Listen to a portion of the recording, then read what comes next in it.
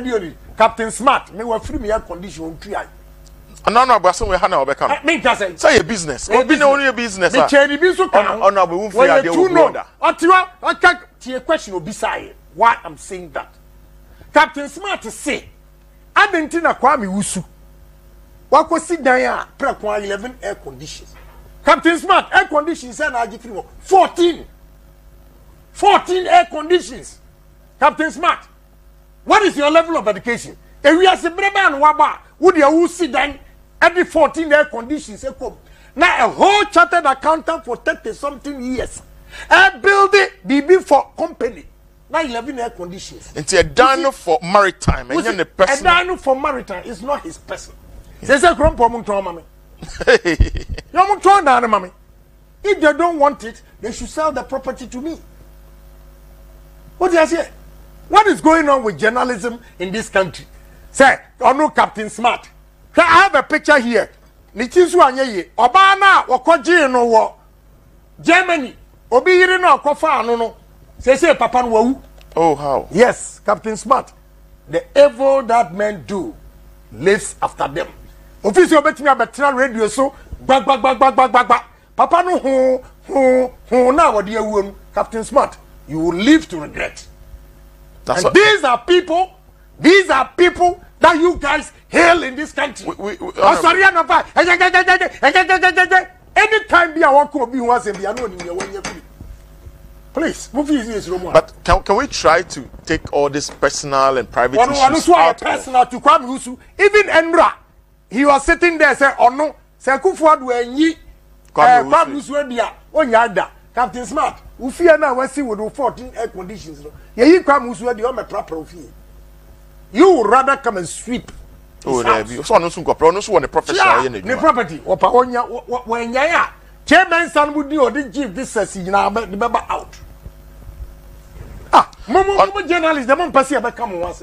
No, but honorable in some way journalists are not fighting corruption in this country.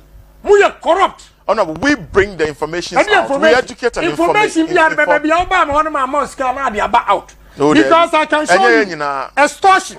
Time I know more person who Jessica free no wa. I see on 3 years can be a ma. I have just all those screenshots. I have them. But no.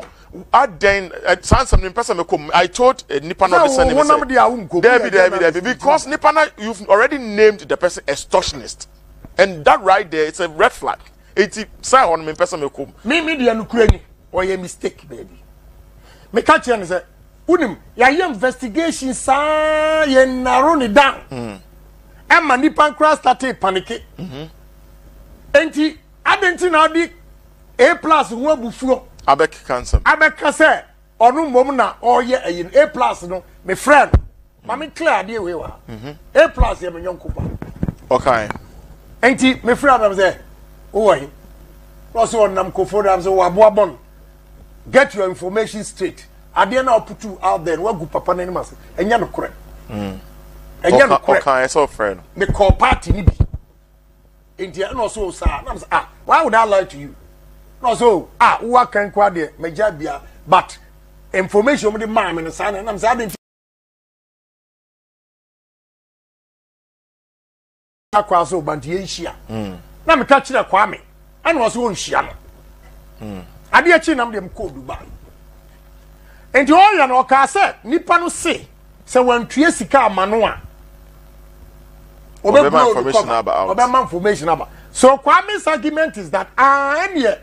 Una sa who send messages attract me say man first ma ya intino Saudi aba out to the and ya wona kan and I'm say wonim me the two speaker otie say also papa nkra me nim no yeah and I'm say me ni papa no what you say so who will go and put it out there say me person information be out me this no one. That is why we give you this platform to explain and also clarify the issue. Yeah, boy, I know baby, I some more platform. Say me, Yama Gia say, Momoni are suffering. Oh, how? We are corrupt to chair politicians. First, none of the politicians to first. None of the Asofu Fuaba, none of the journalists. I am from the Omo bribe, no.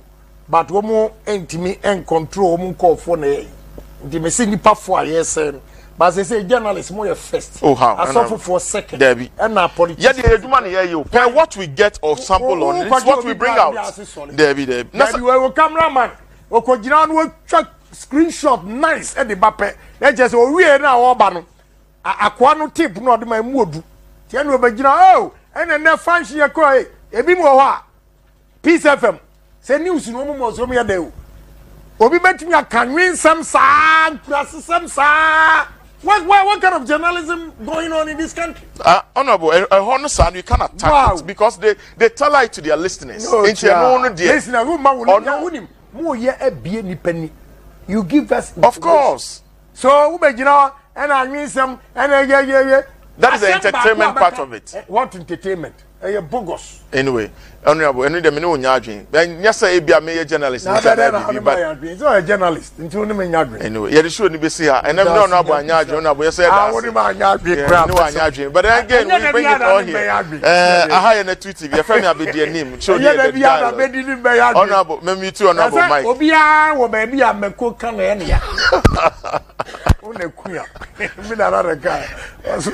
p.m. and they browse. I share on YouTube on Netu TV GH and I say Facebook Netu TV GH. What was that question? Yan techire me ba ha be ka kire mo say Anas e ko mi nyoku bi ho wo Roman rate ko ka kire ne say question yan techi de $150,000